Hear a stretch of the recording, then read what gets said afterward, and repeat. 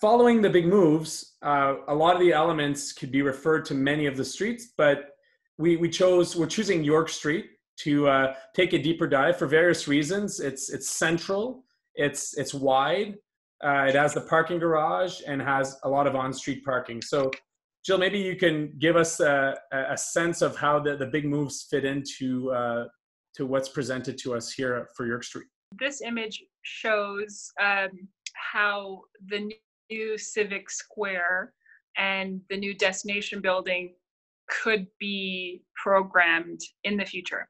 And so we had our consultant teams scale out various events and see whether they would fit in these new spaces that we're creating.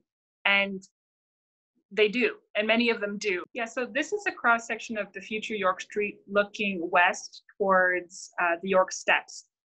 You can see that we are still proposing that cars are accommodated on York Street. The traffic will be bidirectional and there will be on-street parking flanking either one of those vehicle lanes.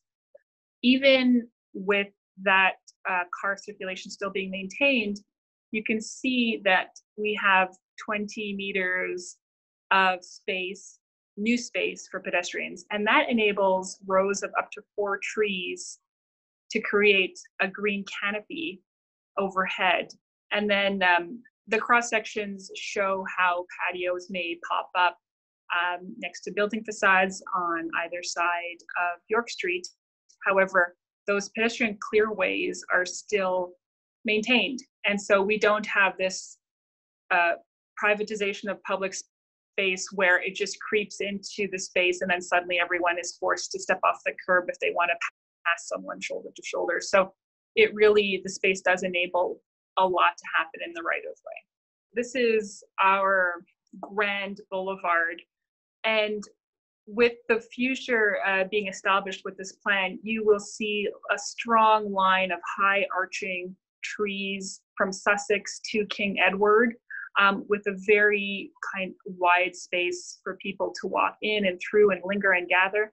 And it'll be a striking street in the future. It'll have just very high quality elements of seating and lighting and elements that are required for programming like power and water. And so again, this will be a grand boulevard in the future, and we won't have any surface parking lots in the future. It'll be a transformational element.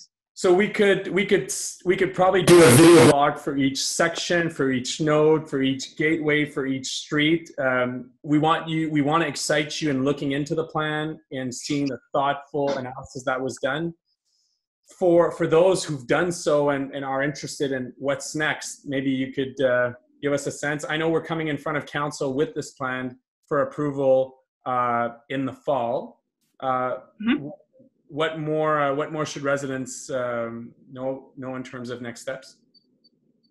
Yeah, right now is the public's last opportunity to comment on the plan material. And so I would encourage people, like you said, to read through the document because this is the last opportunity for public feedback to make, to sort of make those refinements to the plan. The comment deadline is June 26th, 2020.